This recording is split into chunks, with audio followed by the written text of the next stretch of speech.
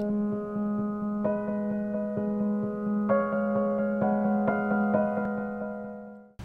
Roy Oppenheim for Oppenheim Law. One of the questions we frequently ask is when you're looking to buy a business, why do you need an attorney and what will that attorney do for you in the process of buying a business?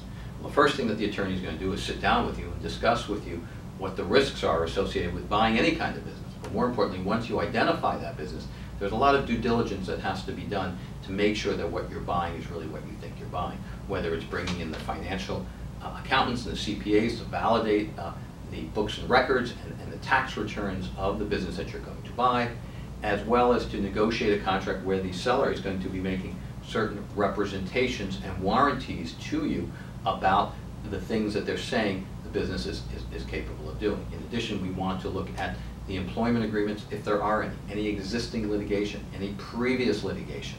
We want to look at vendor agreements, manufacturing agreements, any other contracts that would be part of the due diligence process. And then, of course, if you're going to buy the business, are you paying cash for the business?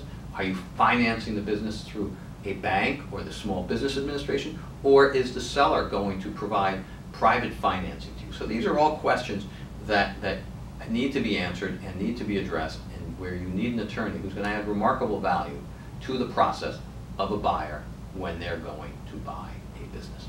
Roy Oppenheim from the trenches. Have a great day.